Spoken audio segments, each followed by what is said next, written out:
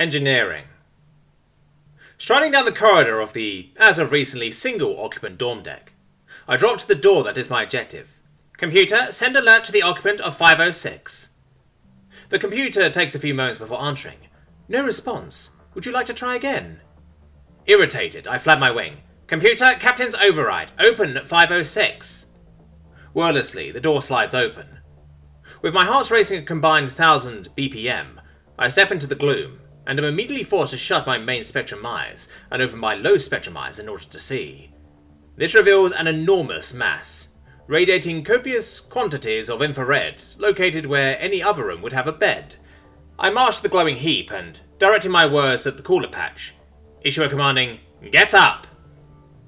The cool patch doesn't stir, but the enveloping warmth shifts. Silently, a head resolves itself with eyes the diameter of Quaritex, turned towards me. The creature then emits a deep, rumbling growl. "None of that!" I say, with a gentle flap of my flight feathers against her nose, causing her to chuff and shake her head. "I'm not here for you. It's your daddy who needs to wake up. You can stay sleeping in here forever as far as I'm concerned." The cool patch protests. "Don't listen to her, Fluffy. She loves you." "Really?" "Ah, you're awake. Good. Now get up. We're making port in 43 minutes, and you have to be presentable for all your prospective new Terran friends." Groaning only a little further, my security specialist stands and reveals himself to be entirely nude. I cock a brow tuft and ask, "Isn't modesty a Terran concept?" "Yeah, but it doesn't, apply in the locked bedroom. Plus it's too hot for clothes with Fluffy snuggled around me," he retorts. "Why'd you let her snuggle you if you find her heat so stifling?" He turns a bemused expression on me. "Do you want to tell a 300-kilogram death or predator what she is and is not allowed to snuggle?" "That is a fair point." The tailor has thrown on a passable outfit, brushes or bone outcrops, for some reason, and worked a comb through his curly copper hair and has given his pet Merkbeast a playful goodbye, involving him being repeatedly slammed to the desk with force that would have dented a full-body impression into the floor of a non-Death Order certified cabin. We were able to finally vacate that room. The moment the door closes, I slump, gasping against a wall, and give the Terran a venomous look. "I will never forgive you for bringing that thing onto my ship, Taylor." Returning an amused expression, he asks, "Why'd you insist on exposing yourself to her when it affects you like this? All my neighbors transferred to other decks when Fluffy moved in, and I literally have to run an evacuation followed by a lookout on the gym to let her get her exercise. No one would hold it against you if you steer clear of her too." I hold up a talon and say, "One word, my young Terran friend. Pecking order." The Terran frowns. "That's 2 words, he says, perplexed. I gave an amused chirp. "Not in Raquali, it isn't." He thinks for a moment before shrugging. "I guess that's the language of Space Secretary Burst for you. What do you mean, anyway?" "I cannot allow there to be a creature on this ship that is not aware of who's ultimately in charge. I need only manage her the same way I manage you. Confidence," I preen, only partly in jest. "Confidence?" Taylor echoes skeptically. "Oh, my dear boy, yes. Both you and she outmass me, outmuscle me, and are more ferocious than me by orders of magnitude. The trick is to pretend that it doesn't matter. I'm the captain, and acting it so makes it so." Clearly still unconvinced, he feigns woundedness. "And here I thought we were friends. Turns out you've been using anti-Death Order mind tricks on me this whole time." He plays a hand over his single heart as if he had been mortally pierced. I shake my head in the Terran expression of mild disapproval. Then Taylor steps in front of me and says, "Listen, Cap," in a way which still makes my instincts scream and probably always will, no matter how many more years I know him.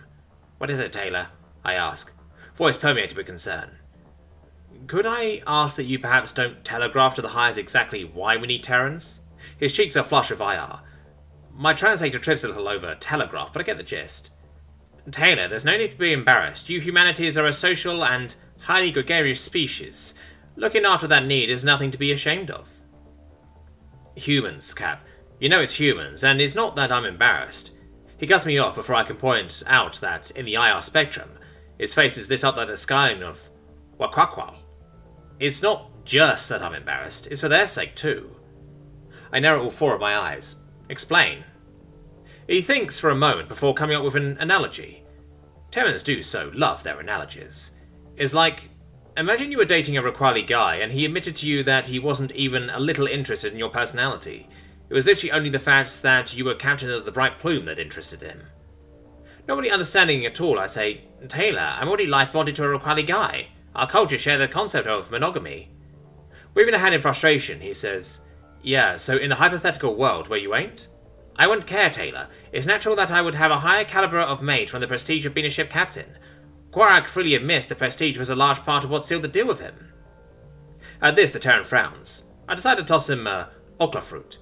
Though, I suppose, I would probably prefer a mate who was interested in my personality and prestige. Now tell me, O wise Terran, crafter of allegory, how does this allegory pertain? He smiles. It's like, you want to be considered worth it on your own, you know. I admit the comparison to Roquali dating was a bit butchered. Such a violent language. But, like, you'd be making all the new hires feel like it's not them you're after, just company for me. That kind of feeling will fester. They might resent you, me the ship, but most damaging, themselves. I am momentarily speechless. Eventually I manage to ask, what's that Terran monster you're always calling yourselves? Galaxy goblins? Space orcs, Cap. Yes, that's it.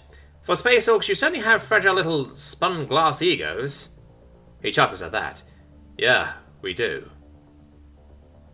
Wow, that guy was a freak, Taylor huffs dejectedly.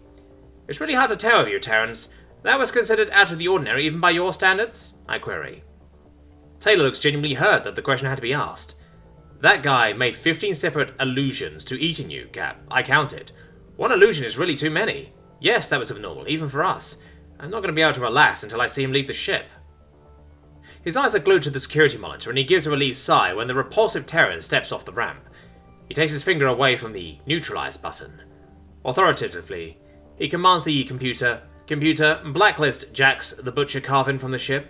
If he attempts to gain entry again, hit him with a double dose of Terran-certified, fast-acting tranquilizers, then notify me. Do not wait to receive confirmation. Also, send a recording of that interview to the local authorities, marked urgent, with the suggestion that he ought to be considered a person of interest in the recent spate of disappearances in local space. This is why it's nice to have competent subordinates. I give him a Terran nod that suggests I also thought of locking that series of commands with the computer, and he just beat me to the flag rather than the truth. That I was just sitting here stewing in anxiety. So, who's next? I wonder out loud. Sha'anza glances down the list, held in her trunk. Next it looks like... Oh dear. Oh no. Her normal, healthy pink faced to an off-white. Don't leave us in the dark, Shan. Who's next? And what's got you this worked up? Taylor asks. Wordlessly, Research Lead Shanza slides a holopad across my desk, and I freeze when I see the words written there. Jenny, Mouse, McLeod, Engineer. Hysterical, Shanza blurts, We can't hire a Terran engineer. We'd all be out on the street, or worse, by the end of the cycle. Something you guys want to enlighten me about? Taylor quips. Shaking more than when the apparently serial killer was sat across from me, I answer. Terran engineers have a mixed reputation, Taylor. Sha'anza trumpets, derisively. Mixed? That is the understatement of the Aeon, Captain.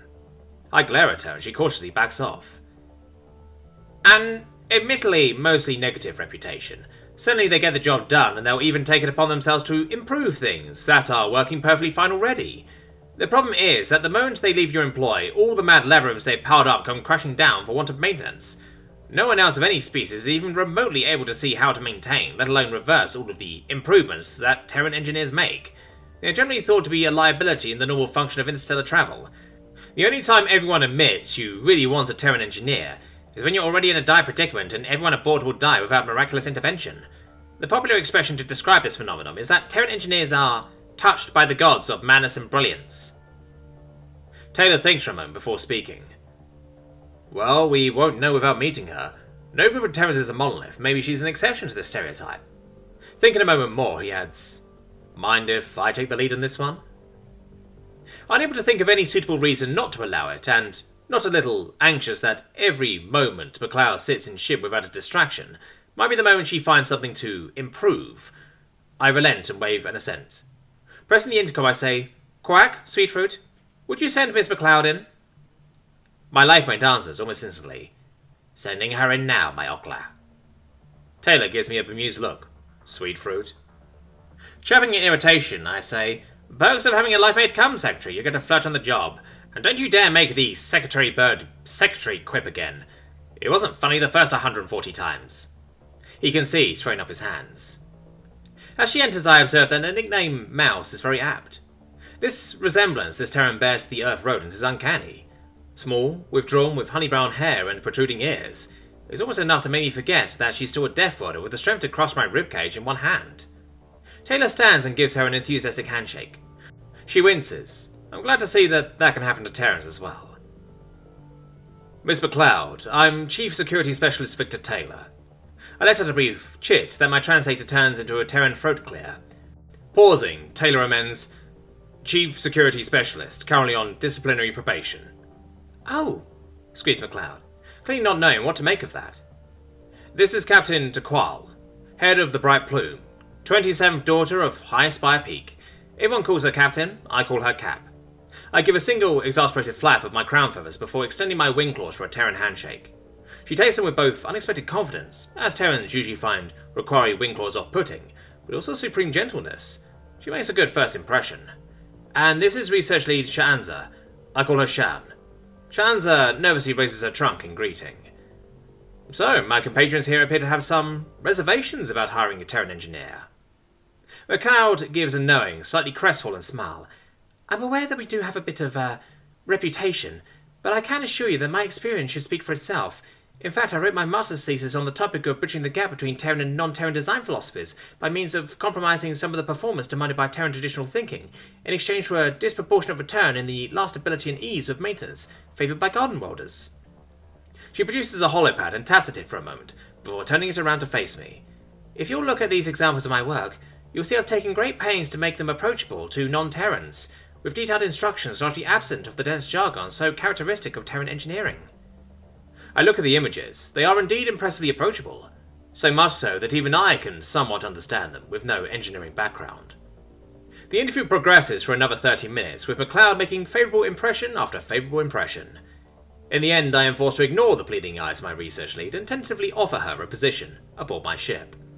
She's clearly pleased, but queries, tentatively, is there another stage to this interview? I do my best to keep an impassive expression.